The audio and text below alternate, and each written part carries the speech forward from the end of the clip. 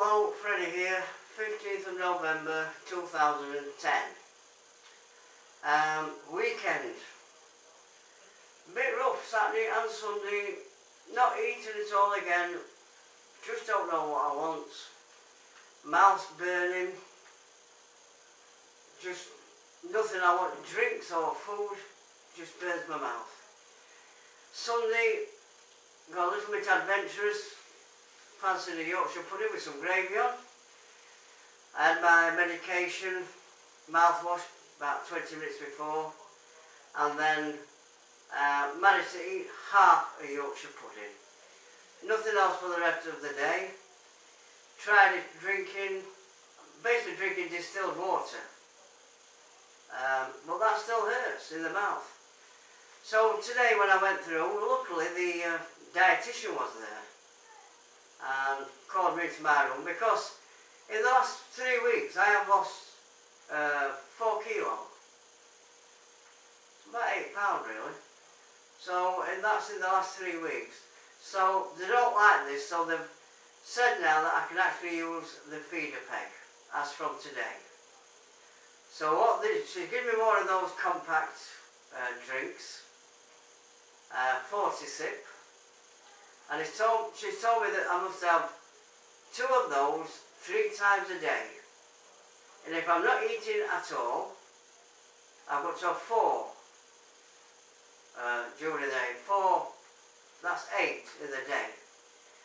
So at least there's that, you know, at least I'm getting something inside me now. I was getting a bit concerned because I'm not eating and my mouth is really sore inside, my lips.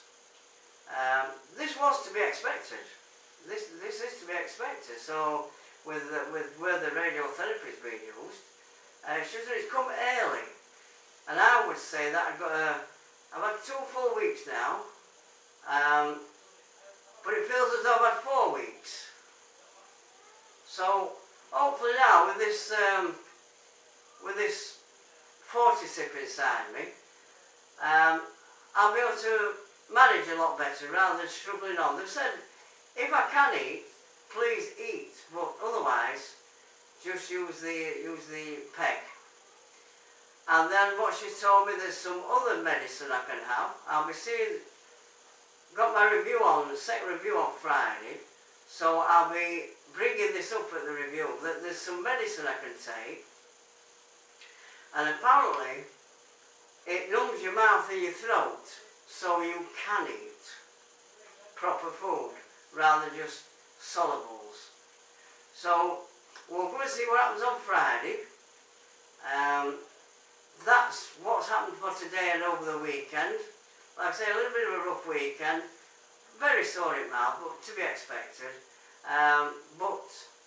To carry on like I am doing with the feeder peg, and hopefully then what we can do is, when I get this new medicine, we can start back on solids again, and I might start feeling less lethargic, because when you're taking cocodamols 4 times a day, 2 or 4 times a day, they do actually make you drowsy, which is it's a bit much sometimes.